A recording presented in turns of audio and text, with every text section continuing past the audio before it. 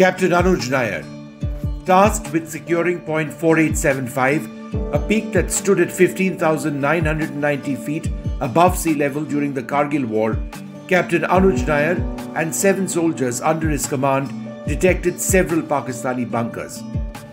Despite intense fire from enemy artillery and machine guns, Captain Nayyar counterattacked with his soldiers. He eliminated 9 Pakistani soldiers and destroyed 3 machine gun bunkers. While clearing a 4th bunker, Captain Nayyar was struck by a rocket-propelled grenade. Despite his injuries, he kept fighting. He ultimately succumbed to his injuries, but not before clearing the last bunker. None of the soldiers in Captain Nayyar's Charlie company survived the battle. For his bravery, Captain Anuj Nayyar was honoured with the Mahavir Chakra, the country's 2nd highest gallantry medal.